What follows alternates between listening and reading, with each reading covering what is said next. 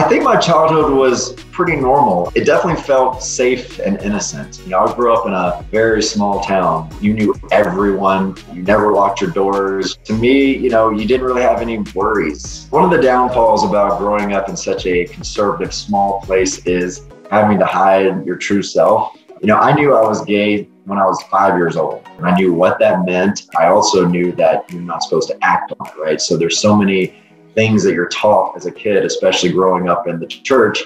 You know, those lessons are given at an early age, which makes a kid question themselves and actually start to hate themselves and feel very lonely. That was definitely, you know, not the most fun growing up, knowing that you had this secret that you would have to hide your whole life. I was 16 when I joined NSYNC. When we finally got that record deal in Germany, our moms went out with us the first year on the road and basically acted as our managers.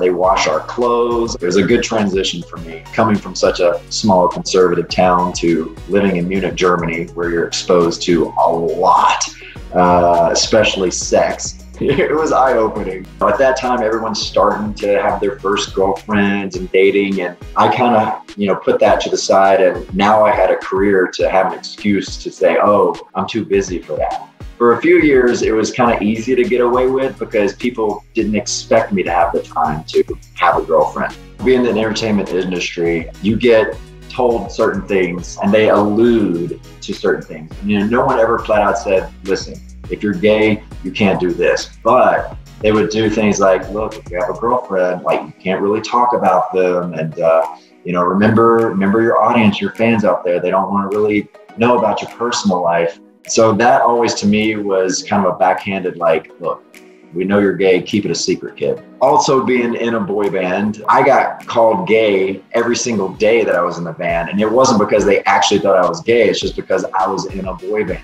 All of us got that. I definitely wasn't singled out. I think all of us got it equally. You know, one thing that I didn't have growing up was examples of gay people, you know, especially in entertainment. Everyone was hidden. I didn't really have anyone to look up to, but now this generation has so many people in the public eye to relate to and be like, oh, that sounds like my story, or that's the type of family I have. Now we have like Troye Sivan and people, 20 years old, look, JoJo Siwa, especially Lil Nas X, and it's been so great for his community.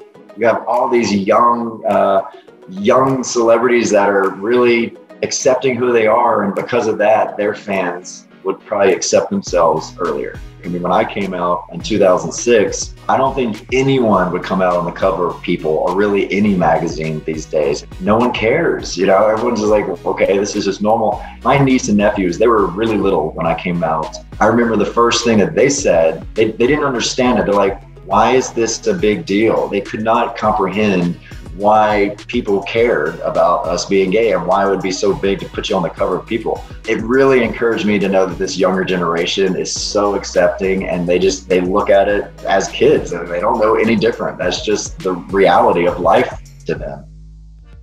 Being from such a small place and conservative place, we really didn't look outside of our town. You know, it was all about family, all about your friends. Well, now that I'm a dad and the twins are here, there are certain things that I want to expose them to.